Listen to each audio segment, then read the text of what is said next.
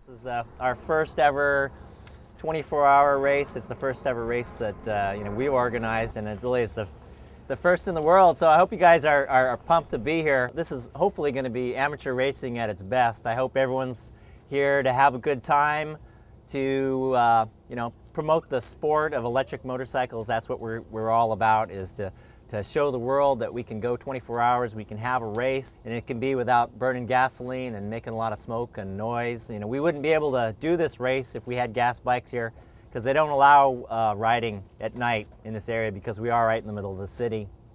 So this is a special event because it just couldn't exist if we had gas bikes. Okay, go ahead. Okay, let's go.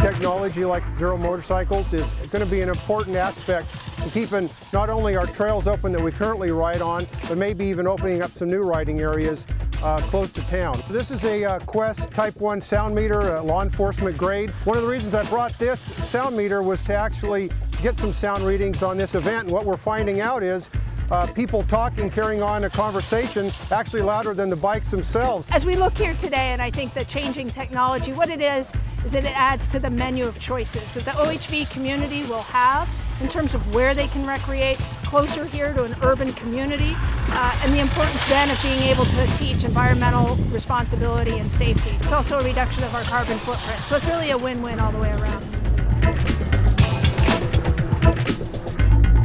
So I'm from Makina Solar, and we were asked by the organizers to bring our mobile solar truck down here to help power some of the motorcycles for the race. And basically what we're doing is just collecting energy of the sun, routing it into the batteries, and charging the motorcycles for the race today.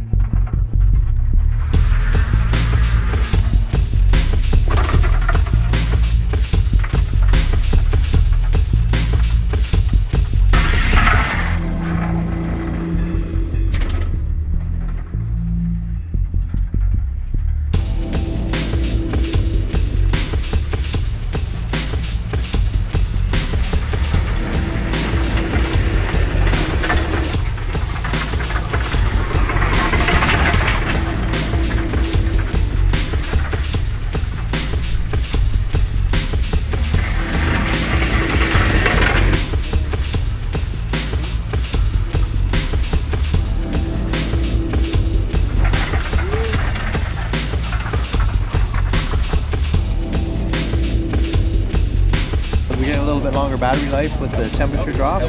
I think we're in 5th, but we just blew a shock. Yeah.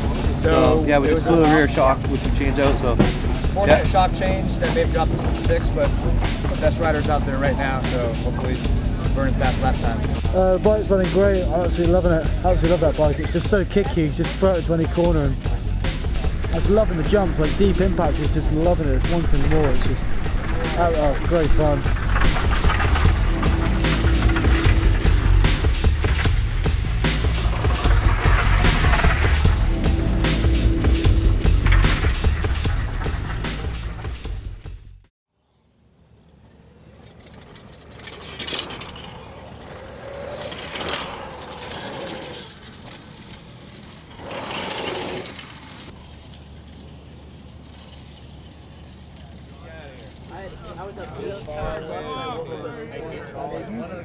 We're feeling it now.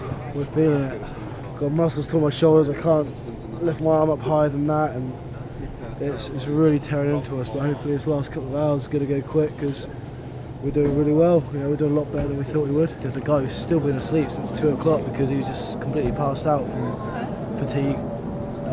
Robert over the back there's doing okay. He's had to quit for now because he's just getting problems with his leg. I'm about ready to go out on this motorcycle. I've been up for 25 hours and I'm exhausted. I don't even think I can hold on. 5 minutes. Let's go, give it up, give it up. 5 minutes. Yeah, that was a great finish, huh? It was really amazing to have 500 miles go by, 24 hours, doing 1,000 laps, and have the race that close and right down to the end. It's pretty amazing. We had very few problems. We got all the bikes to finish, and no injuries, nobody got hurt, so it's a good race. It was great to help out all the teams because there was about maybe 20 crashes along the way. There was a lot of tired riders, people just pushing hard the whole event. It was really amazing. I didn't expect that the people could ride that hard for just continuously, but they were charging really hard, just flying across the track, catching some pretty big air out there for a 24-hour race. So we learned a lot about the managing the power, managing the batteries, a lot of logistics for just getting all the teams organized. Well, I want to do this race again, and I talked with all the racers. They're looking forward to next year. So I mean, this is really the future of motorcycle racing because it's quiet and it's fast and exciting. It's a little bit safer, and we used only a little over $100 worth of electricity for the entire race. I mean, for going each team doing almost 500 miles, 10 teams, 5,000 miles. That's really incredible. So we can do this and not pollute and not cause air pollution and noise pollution, and we can do it without foreign oil. This is a win-win for everybody, and we had a great time.